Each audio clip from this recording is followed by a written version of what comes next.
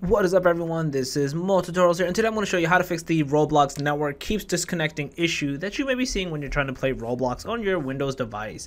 So let's get right into this. So the first thing is you want to go to the search bar and write network connections, and you'll basically open up this page.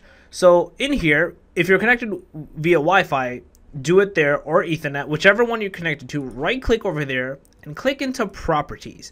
In here, we're going to scroll down and look for something called Internet Protocol version 4, TCP/IPv4, etc. Click into properties, and we are going to change obtain DNS server from automatically to manual, essentially. And we're going to change it to 8.8.8.8 for preferred and alternate to 8.8.4.4. We're basically going to do this and press OK.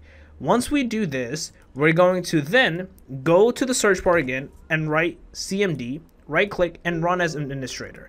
In here, we're going to write this code or command per se, not code, ipconfig flush DNS.